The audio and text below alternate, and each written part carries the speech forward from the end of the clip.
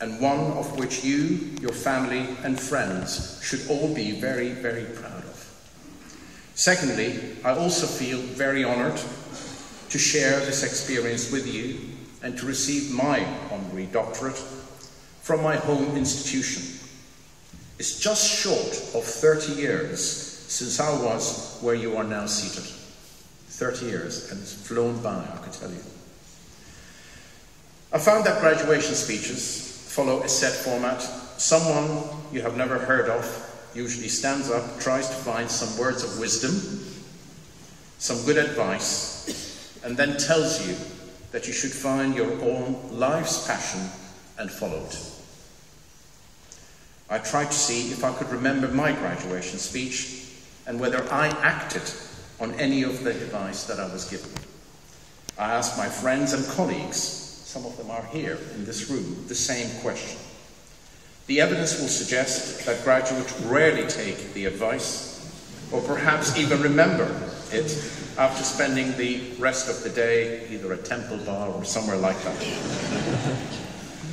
The best advice that I was given, and that was about a year or so after I qualified, from one of the most distinguished mentors I had at the time, was not to do surgery. So what did I do? I ignored him. So, I won't waste your time, as the one thing I could remember was the graduation speaker, who was a serious barrier between a thirsty crowd, warm, and a cold and refreshing drink. Not a safe place to stand. Actually, I'll tell you a lie, and I got one piece of advice, but I'm going to save it till the end of this talk. These speeches, as I said before, usually a great passionate plea for you to find your life's passion and to follow it. Well, you've already found it. You know your life's passion, you want to be doctors, and it's a done deal. That is at least 6 minutes of the standard graduation speech that I can't copy from someone else. So instead, I'm going to make a few observations and tell you a few stories. They mean something to me, and I very much hope they mean something to you. Most of you will know me, or who I am, because what you've heard Professor Kelly is inflated, a very inflated introduction. Or because you were trying to politely pass the time by reading the program. It won't be long. Bringing the iPhone out of such an occasion is socially acceptable, but not yet. Maybe my name is a little familiar, but you're not sure why. It may be because you've heard, when I became frustrated with the efficiency of bringing patients to the operating theatre, I decided to be a porter in my own institution. An interesting story that, and I remember going to the CEO of the hospital, and I had to get his pardon just in case I was caught in the corridors of the hospital and someone took me or locked me up for a mental illness of some sort. I got the pardon and I got the actual uniform, and I remember doing a shift on a Friday afternoon at 3 o'clock. I promise you this, and this is something for you to remember. The minute I put the porter's uniform on, everyone who I've had for years being the professor of surgery huge contact with, within that hour I've lost all that contact. I think the most notable one was my own students, actually. Having that porter's uniform completely disconnected me from that team, and I tried my best at the time to make that eye contact. I had a fairly busy shift which went on. I remember one lady who was about 25, pregnant, seriously nauseated, took her to the obstetrics ward, puked on the way twice, arrived there, and the midwife gave me a serious bollocking on the day. Why did I actually arrive to the ward without actually calling the ward? So that patient-centeredness became a very important part of my career. The funny thing, at the end of the shift, about 3 o'clock, I went to the A&E to take a blood sample to the lab, and on it, being a clinician, doctor, I read what it said, and it said, group or cross-match, 4 units of blood because the patient has an upper GI bleed. So I took the blood, left it alone, end of the shift, changed into my clothes, went home, went to sleep about 3:30, 4 o'clock.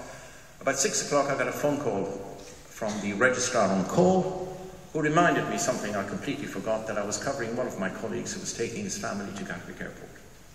And he said to me, I have a patient with an upper GI bleed. Sadly, he's bleeding. Could you please come and give me a hand, because I haven't done many of these. So I went in there and I gave him a quick hand, and the operation was over about 7 o'clock. And then I went back home, couldn't sleep. About 9 o'clock, one of my distinguished gastroenterologists, and we have a president here who is of the same discipline, called me to say, Ara, he said, you're the professor of surgery, you need to be aware of this. Apparently there's a porter in the hospital who's operating on your patients. That is maybe the story you've heard.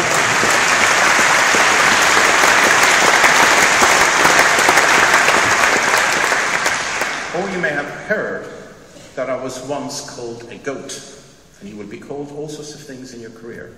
Just remember that. Actually, I was called a tethered goat in the previous British government. You see, some people will tell you that when the English press aren't too busy hacking phones or bribing police officers, they spend their time inventing clever things, like GOATS, which stands for Government of All Talents. And it was Gordon Brown's attempt to bring some outsiders into his government. That's how I ended up being a health minister, which is why this is a wonderful job, because you always get to do the most important things. And I'm not talking about being a politician. I was asked to join the government because I was a doctor. And that was an amazing experience, as most cases petrified when I started that. And part of that job was to take legislation through Parliament. And I'll tell you this second story. This was my first bill going through the House of Lords. And the civil servants give you a speech to read, and that takes about 20 minutes. And you can't really stand up and speak. You have to read it word for word. I gave my speech, and I realized there are 30 other peers going to actually contribute to this very important debate. The bill was about human fertilization and embryology bill, highly controversial issue, had moral issue, ethical issue, scientific and clinical issues. So I did my speech, I sat down, and about 8 o'clock in the evening, which is about 4 to 5 hours later, this very, very distinguished QC, and I'm not breaking any confidence, you've just taken the oath, this is all in the public domain, his name is Lord Brennan, stood up, an Irishman, very, very smart, and he essentially destroyed my speech and the actual bill in the most eloquent way. And you probably will realize in life there's a surgical way of saying things, and there's a very nice way of saying things. The latter is much more painful, as you've graduated now. And he sat down, and there was some other baroness who followed him from the northern part of this island. Baroness Paisley wasn't as eloquent speaker as a previous speaker, and as she was speaking, I heard a big thump. I could turn around and I see good old Lord Brennan, who's just given his fantastic speech, although a very painful one to me, has fallen on the red benches, and everyone was leaving the chamber, all the peers, and most of these guys are very senior people. I could see them from the corner of my eye. So the whole chamber was empty, and I jumped, as most of you will end up doing, you jump over the benches, went up to him, felt his carotid, and he was dead, stone dead, no pulse from him. There I was, finding myself about 20, whatever, years later, after qualified, this is 2007, resuscitating this man, who is a lawyer, in front of the BBC cameras, which are still going live. And the last time I've resuscitated anyone would have been at St. Vincent's Hospital when I was a surgical house officer in the A&E department, which wasn't the most pleasant experience. So, there we are, giving him a cardiac massage and a mouth-to-mouth, not a very pleasant thing to do. And 6 minutes into it, and nothing happened. So I screamed for a defibrillator, and guess what? The ushers walked in with the defibrillator, and I could see in front of my eyes my whole, not just clinical, political career, which I didn't really care about, but my clinical career was about to disappear. So about to shock him, I remembered one thing, look around just in case someone is touching your patient. And who do I see? I see someone wearing a white satin dress. It wasn't a saint. He was the Archbishop of York. He was the second in command in the Church of England. So at least he was separate from that, so I shocked this guy. And I shocked him, and I could tell you, as I put the defibrillator on, this thing started to talk to me, by the way, which I've never experienced before. This new defibrillators, the days I trained in the A&E department, these defibrillators didn't talk to you, but this one did. And this patient had a VF. I shocked him and I got him back. It was the most euphoric moment of my life, I can tell you that much. It was so euphoric that I turned around and I pointed at the Archbishop of York and I said to him, I beat you.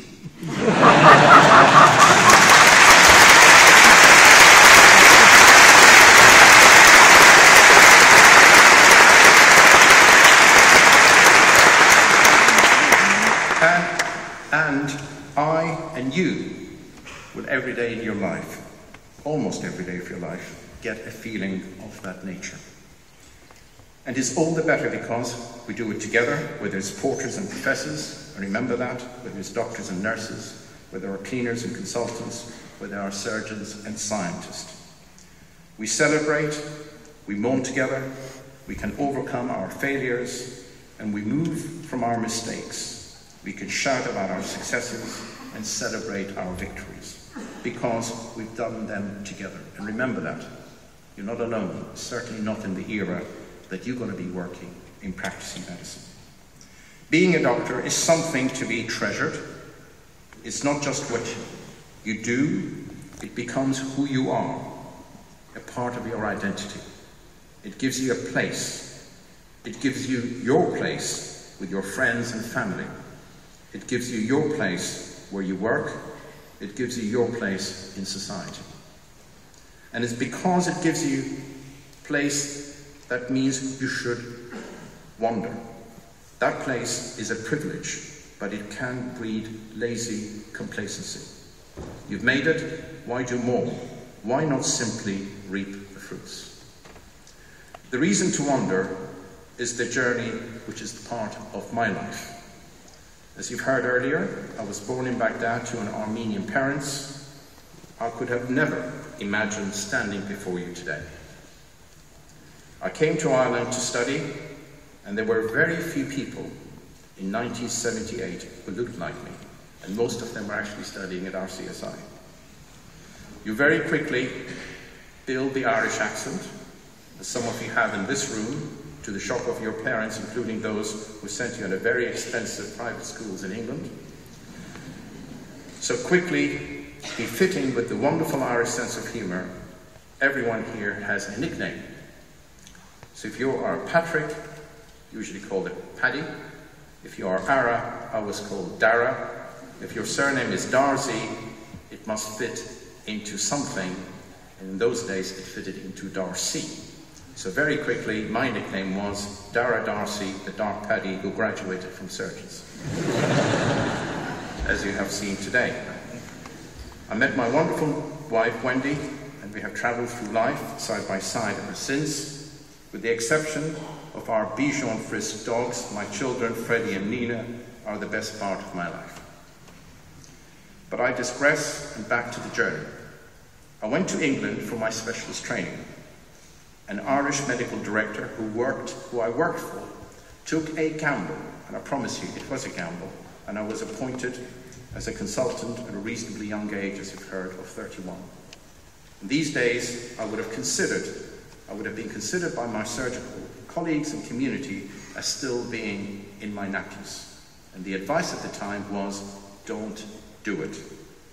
I did it on my own terms, took the job after completing my training.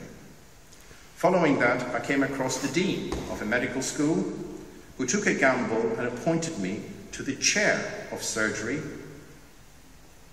I think, though, his master plan was to shut down the academic department of surgery by appointing me. As I had no formal training in academic surgery. I've never been a lecturer, I've never been a senior lecturer.